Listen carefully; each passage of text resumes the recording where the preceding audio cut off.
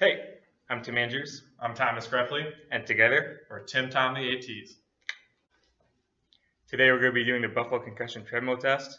Before the test begins, we're going to need an evaluation form, a clipboard, an RPE chart, a heart rate monitor, a treadmill, and a patient.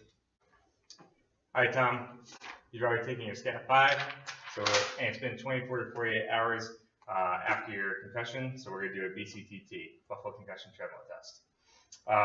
So before we get started and get some baseline scores, what is your symptom score on a scale of 0 to 10? 4. 4. What is your resting heart rate right now? 70. 70. Okay. So every 2 minutes, we're going to be checking your heart rate.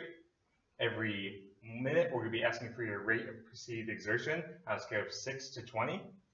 We're going to increase the incline from 0% to 1% after 2 minutes. And then every minute, we're going to increase by 1%.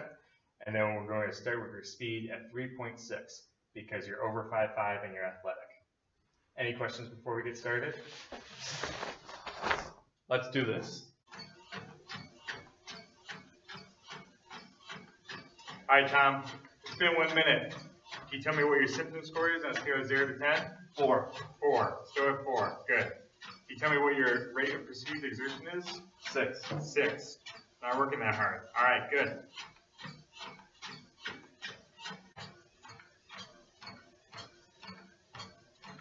All right, Tom, it's been 2 minutes. Can you tell me what your heart rate is? 75. Great. Increase the incline by 1%. And then can you tell me what your symptom score is? 4. 4. And your RPE? 6. 6. It's been another minute. What's your symptom score? 7. Ooh, what's your RPE? 19. So your symptom score is increased by 3, and your RPE is now 19? You gotta stop this test. Stop the test.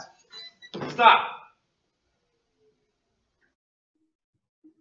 Now that we've done the BCT and we've collected our data, what does this all mean? So from an evaluation standpoint, we can assume that concussion is not a physiological pathway if they can exercise to exhaustion without an increase in concussion symptoms, and if their heart rate threshold is greater than 135 beats per minute, even at the high exertion. A low heart rate threshold is significantly associated with a longer term return to recovery.